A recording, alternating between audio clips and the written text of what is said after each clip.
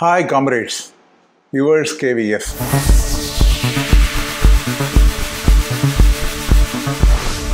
The conduct rules is applied not only for the ordinary lower ladder officials but also to the higher officials. They are also covered under the All India Services Conduct Rules. And also the senior officers, they should also exhibit exemplary conduct during their office hours, not only office hours, even outside also. There are very specific orders.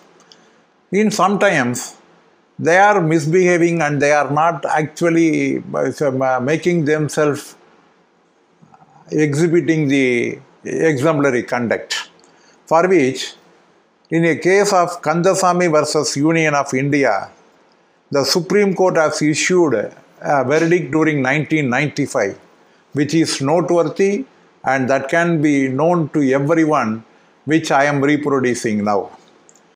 Higher the ladder, the officer scales in the equivalence of service, greater should be the transparency of integrity, honesty, character, and dedication to duty. The rights, constitutional or statutory, carry with them corollary duty to maintain efficiency, integrity, and dedication to public service. So, the officers should also exhibit their integrity. They should be transparent in their integrity, honesty, character, and also dedication of duty.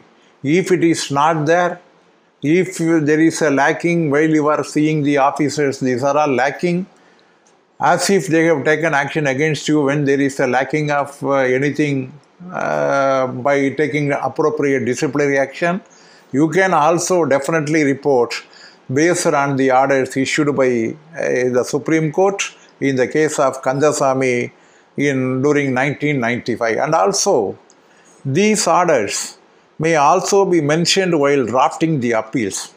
While you are drafting the appeal, if you find that the officer is not applied his mind properly, and also there is some miscarriage of justice due to the non-observance of integrity, honesty, or character by some of the officers, these judgments can be mentioned in the appeals and also the petitions.